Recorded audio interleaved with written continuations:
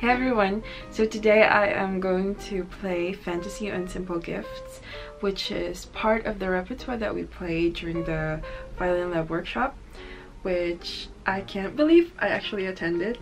It feels like a dream still, but yeah, I'm so pumped to get back into practicing. And also I've recently changed my strings, so if you haven't seen my video on how I changed my strings, you can check it out in the iCard right here.